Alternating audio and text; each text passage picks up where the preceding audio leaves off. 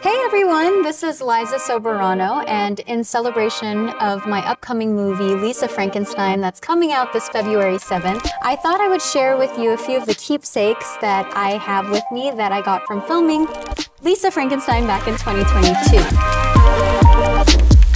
So, to kickstart this video, we've got this hat.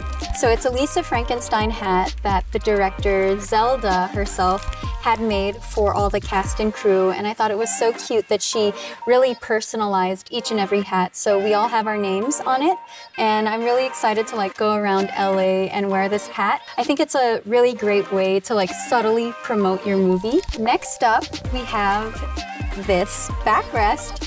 Actually, in Hollywood, it is normal for them to create customized backrests for the director's chairs for cast, the director, and crew. It's also tradition for them to keep the backrests after filming. Catherine wanted to make it extra special for us, so on the last day of our filming, while we were waiting for the final setup, she took some paint and started painting all over our backrests, and she painted this herself, and it's so lovely and sweet. I love it. Okay, next.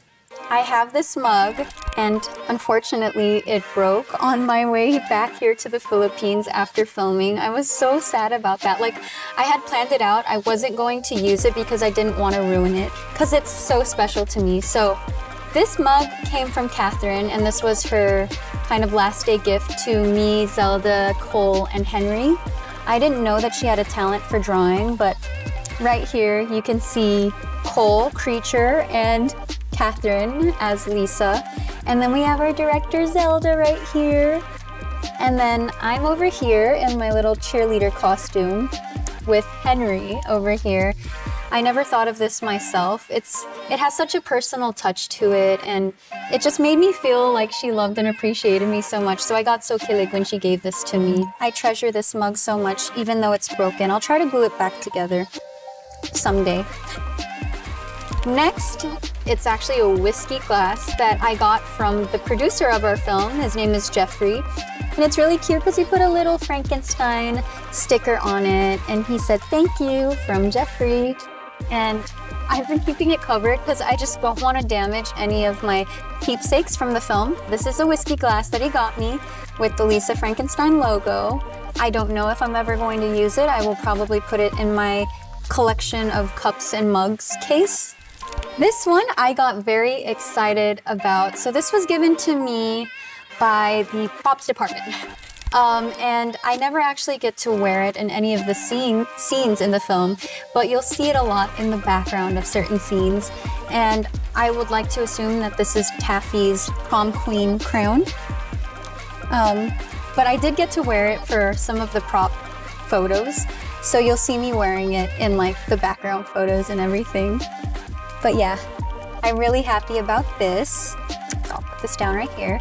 And last but not least, this is my favorite keepsake out of all of them because it's something that I actually had to wear every single day when filming. It's this watch, and I love how unique looking it is. It's jelly in texture, and it has a pink little watermelon face or dial or whatever you call it. And it reminds me of the 80s so much, and it reminds me of Taffy so much because I literally had to wear it every day for filming. And it actually works, so I can use it if I want to.